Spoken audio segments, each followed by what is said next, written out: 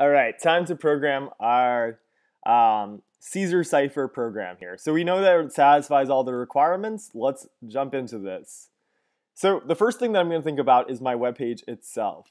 So for my web page, which is going to be my graphical user interface, I need to have a couple things. I'm going to have a title, which will be Caesar cipher.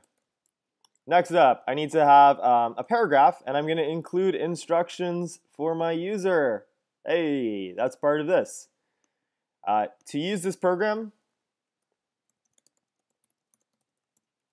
type in the phrase you would like to translate.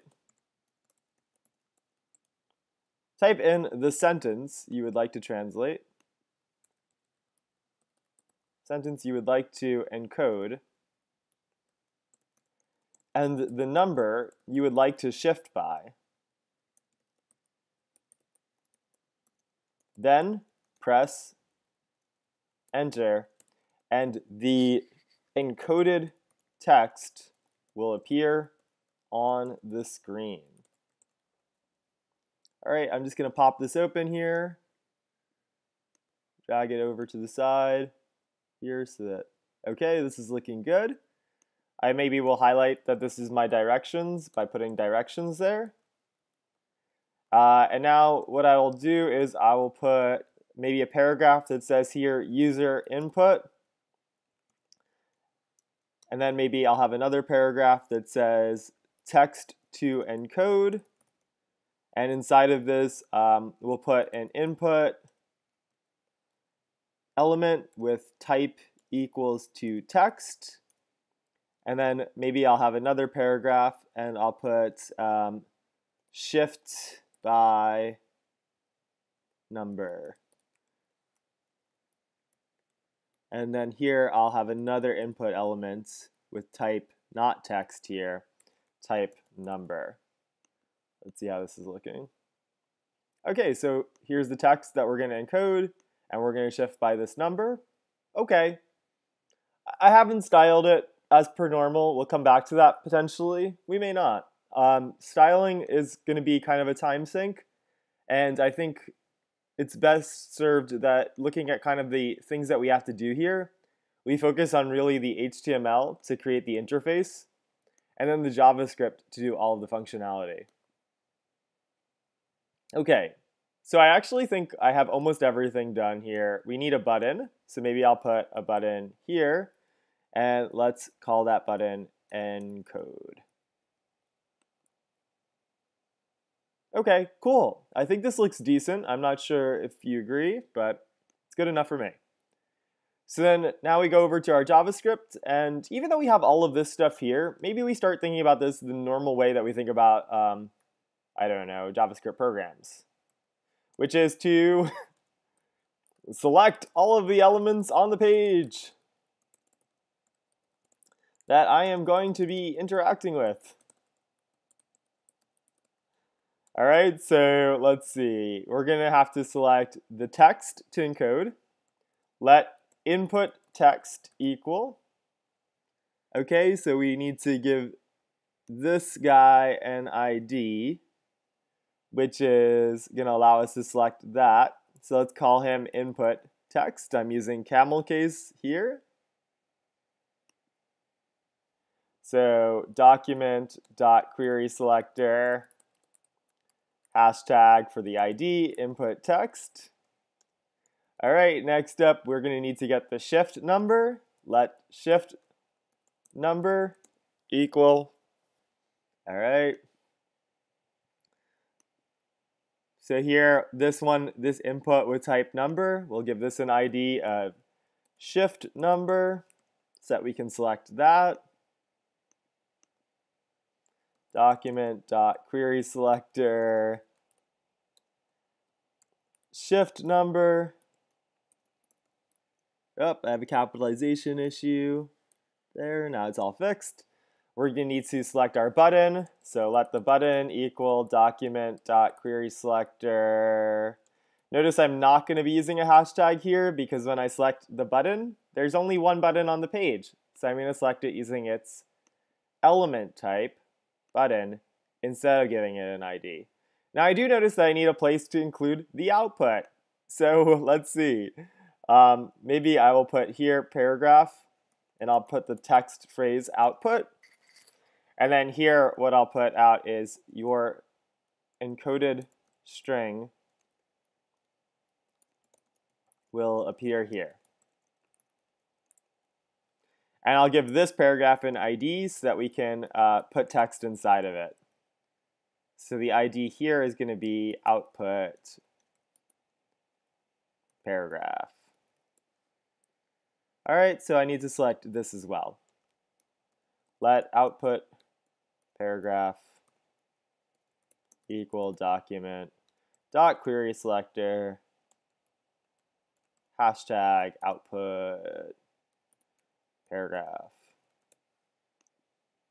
Okay, so there's something kind of like Zen about doing this because we know how to get started with the selection. We feel good about it, I think. All right, so now thinking about how this program is going to run, I know that I'm going to need to have a group of procedures, and I also know that I'm going to need to have a list. So let's see here. Maybe I can actually create this list. So let me look up JavaScript alphabet list. And I'm going to do uppercase only, uppercase alphabet list.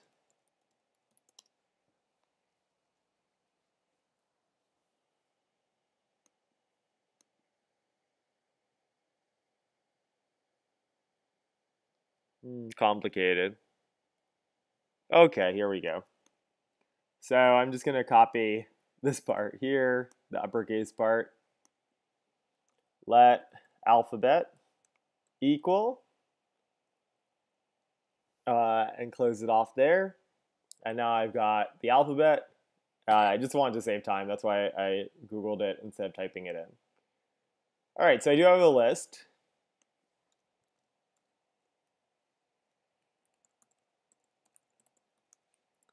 Okay, let's see what else we're going to do here. Okay, so thinking about this, maybe the first place to start here would be to have, I don't know, an event listener on the button.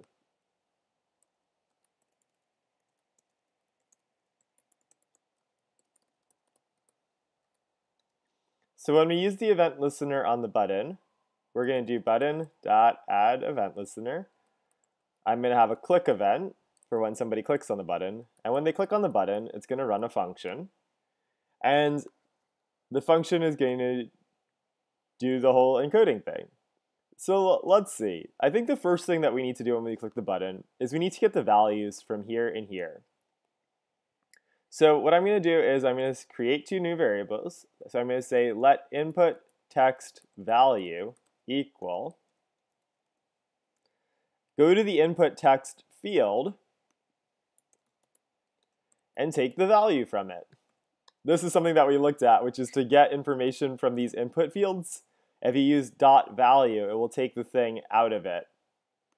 I'm also going to get shift number value. And we're going to say input text. Oh no, shift number value is go to the shift number field and take the value from that.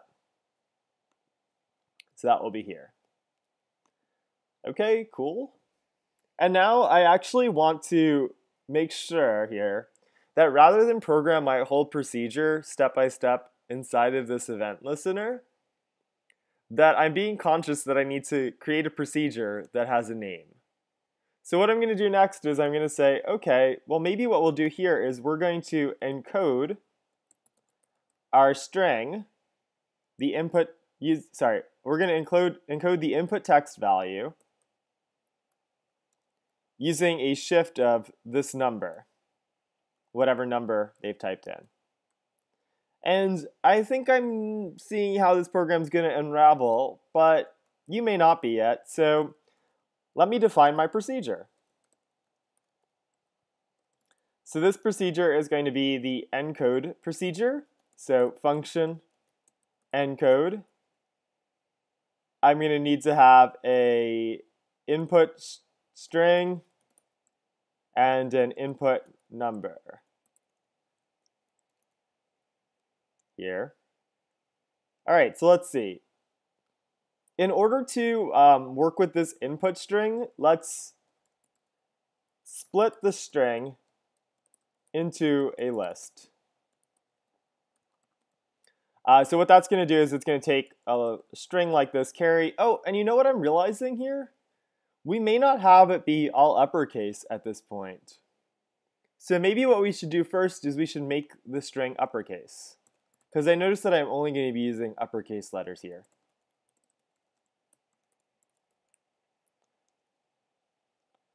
Then we're going to split the string into a list. So carry will become the list C A ... Go through this list and convert the letters. Okay. So make the string all uppercase is easy, but maybe something that we haven't looked at. So JavaScript make string uppercase. Okay, there's this like a nice method that does it called toUppercase.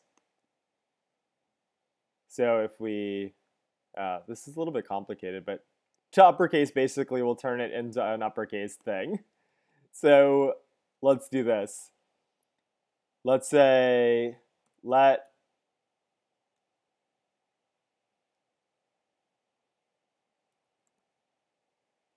uppercase string equal, take the input string and make it to uppercase using this method here, string dot to uppercase, the input string dot to uppercase. Okay, next up we want to split that string into a list. So let's see, how do we do that? Let string list equal JavaScript split string into list. And we looked at a variety of ways to do this in our last project. So maybe what you would remember is, hey, I think I did this in Hangman. So I'll go to my Hangman file and I'll see how we did it there, because we turned those things into list also. So this is a common idea. I think it was actually just like array from, yeah. So string list equals array dot from uppercase string. Let's see if I'm doing that right. Yeah, array dot from the word. Okay, and I'm starting to get a little bit ahead of myself, I feel like, so maybe I want to throw in a couple of console logs here to make sure that things are working right when I test it. So console.log uppercase string, and then maybe I'll do a console.log for my string list too to make sure that those are looking good. So in order to do this, let me first just test it down here outside of the event listener. So I'll run the encode function on my name. And I'm not going to make it uppercase to begin with, carry. And we'll do a number of 1. I don't think it's doing anything with that yet. We'll open up the console. We'll refresh it. That looks like it's working. So it's printing it all uppercase and then turning it into a string. Yes. Next up, maybe I'll comment out this part of the test here. So what we'll do now is test to see if the actual event listener is working. I see that I've already put the encode function there. So I put carry and 1 here and press encode. It should give us the same thing. Carry R, and then encode gives us C-A-R-Y space R. And that's going to be key, actually. All right, so things are looking really good for us here. It looks like everything is checking out. So the next part of this is we're going to need to make a go through the string list and convert the letters. So when I think about going through this list, that reminds me that we're doing something for each of these letters. So before we go through this list to convert them, I'm thinking what we could do is we could say let output equal, and we'll just have an empty string there to start with. And as we go through this list of letters, we can shift each one of these and add them to our output. So to do that, we'll say string list dot for each. And as we go through this list, you might think I should call each of these a letter, and that would probably work. I'm going to call it a character though, because I noticed that sometimes we don't have letters for characters. So take the string list, and for each character in that list, draw an arrow, and then this is what we're going to do. Let's see. So how can we tell it's a letter? The way we can tell that it's a letter is we could say if the letter is in alphabet. And I think that that also reminds me of Hangman a little bit when we were checking to see if the letters were in the word. So I'm going to go down here and I'm going to see some of the if statements. It looks like includes might be really useful here. So if alphabet, if this list includes the current character, then that will mean we have a letter. And if we have a letter, it means that we are going to shift it. If we don't have a letter, then what we're going to be doing is pretty simple. We're just going to be adding, so for example, when we have a space here, or if we had an exclamation point here, these aren't shiftable, the space and the exclamation point. So we're just going to take whatever that character is, and we're going to add it to our output. So we'll do output equals the old output plus the current character. Now, if it's a letter, if it's in this alphabet list, then, if it's in this alphabet list, then what we're going to do is we have to shift it. So let's think about shifting it. What would shifting it mean to do? This is actually pretty tough. So let's see. How will the computer know to shift these things? And where to shift them to? So if it's in this list, then maybe what we could do is we could get the current location of this character. So C is at position 0, 1, 2. And if we're shifting it by 1, we want to go from position 2 to position 3.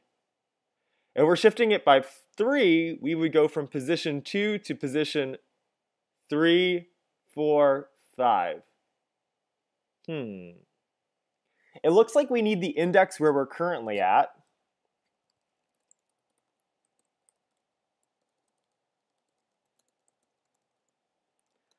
So what we could do is we could say, let current index equal, go into the alphabet string, JavaScript, how to get index of an element in an array. I know these methods that I'm Googling for the most part today, but I wanted to show you kind of how you might approach these if you didn't. So, okay, beast.indexOf would come up with 1 because the index of bison is at 1. Sweet. Okay, so the current index is go into the alphabet list and get the index of the letter that we're currently on, which is character. Let shifted index, shifted index equal, take the current index and add however much we're shifting by, which I believe is our input number. Let shifted character equal,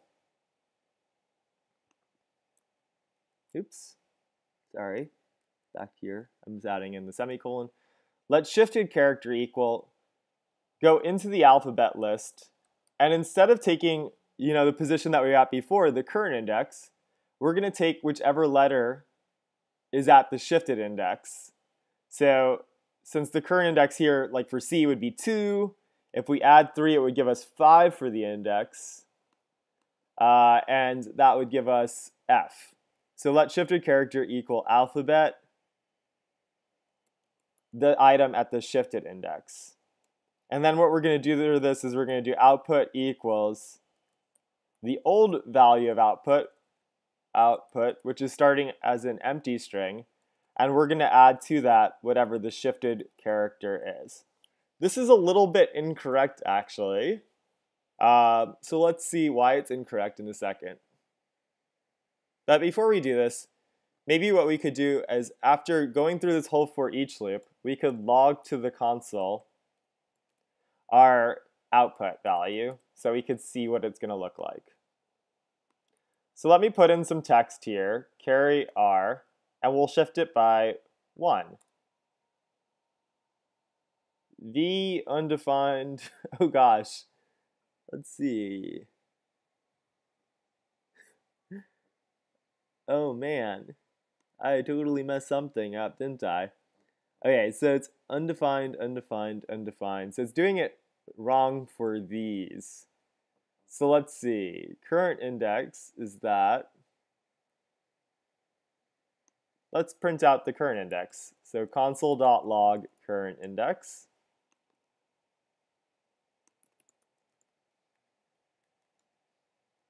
Two 0 17 24 17. That looks good.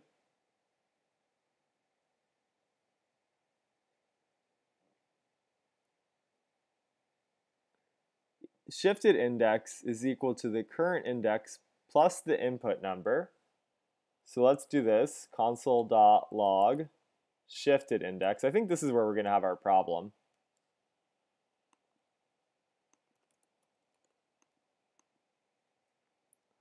All right, I can see what the problem is here. It's adding them like strings. So it's doing that. I'm surprised that it's doing that. Why is it doing it like that?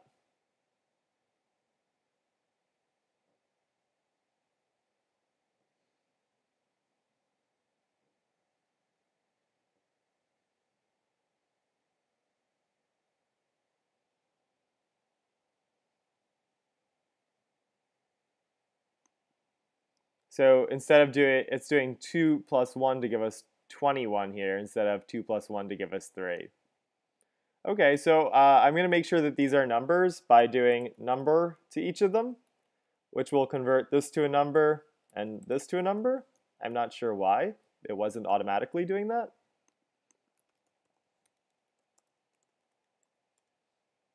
Okay, cool. So now it's actually working fine.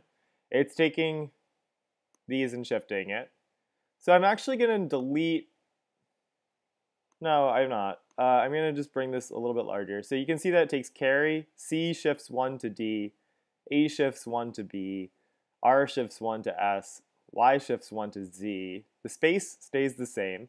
And if we put an exclamation point here, that will stay the same too.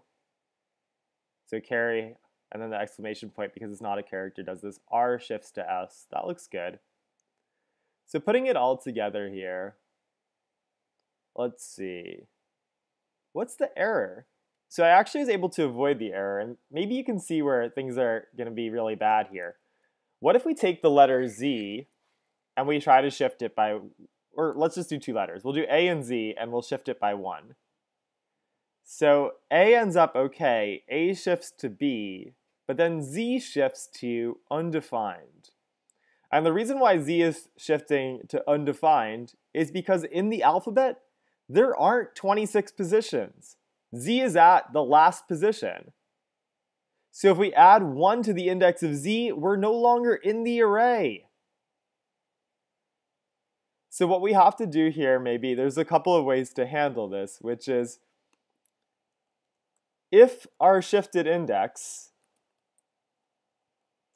is greater than or equal to 26, then what we really want to do is we want to make our shifted index loop back around. So 26 should actually shift back to the start, which is 0. If we went 2 ahead, that would put us at 27. 27 should shift back to 1. So let me record this. 26 should shift back to position 0. We should be back at A. 27 should shift to position 1. 28 should shift back to position 2, because if we add 2 to z, we really want to get, oh sorry, if we add 3 to z, we really want to get c. So what it looks like to me is if we end up past the array, then we're going to subtract 26 off to bring it back into the array like this. So shifted index is equal to shifted index minus 26. Let's see if this works. So now A shifts from 0 to 1. Z will shift from 25 not to 26, but it will loop back around to position 0, which is A. All right, so I think we've fixed that. The last part of this is to get our output to appear on the screen. So this function here, it does do a good job of encoding all of the information in the string. What we're going to do lastly here is instead of just console logging it, let's return out the output. So what we can do there is we can say output is equal to this. And then what we can do here next is we can say take this output and put it as the text on the screen here. So we could say output dot, oh no, not output, sorry. Let's see what it's called. Output paragraph. Go into that output paragraph and make the inner HTML of that equal to the output information. And because, sorry, let me just ignore that. Because we're returning the output here, it means that when we run this function encode, what will pop out is this output encoded string. So let's see if it works. So we get BA there. Carrie is a computer, exclamation point. Exclamation point. Cool. So this looks pretty complete to me.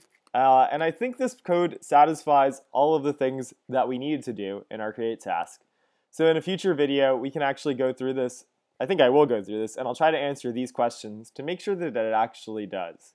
But we can see briefly that we used a couple of different lists, alphabet, and then our string list, which we created a list from the string that we were putting in order to facilitate kind of making this a little bit easier. And we can also see that having this procedure to encode is called here, and it's named here and created here. And it has multiple parameters, and it involves sequencing. The order of these steps matters. Selection.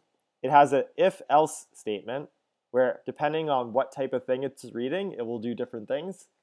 And it also has iteration because we're iterating, looping through this list, and doing the same thing for each character.